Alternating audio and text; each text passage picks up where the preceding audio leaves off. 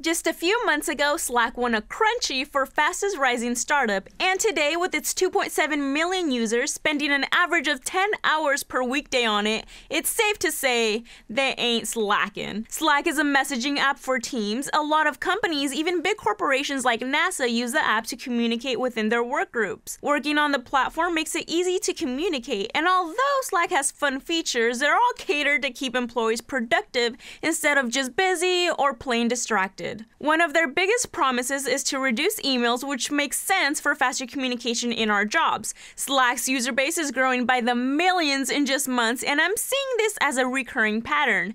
Once we hop on a new system, learn it, and everyone around us is using it, it's kind of hard to avoid it. Slack also claims to have a more diverse workforce than any other startup, and they've shown us this by introducing their female engineers at award shows. With $540 million in recent funding, Slack is investing in developers to build new features on the platform like audio and video calls very soon to come. There is so much going on with this company, and I won't let you miss any updates, so stay tuned on the Penta.tech YouTube. I'm Paola Toledo.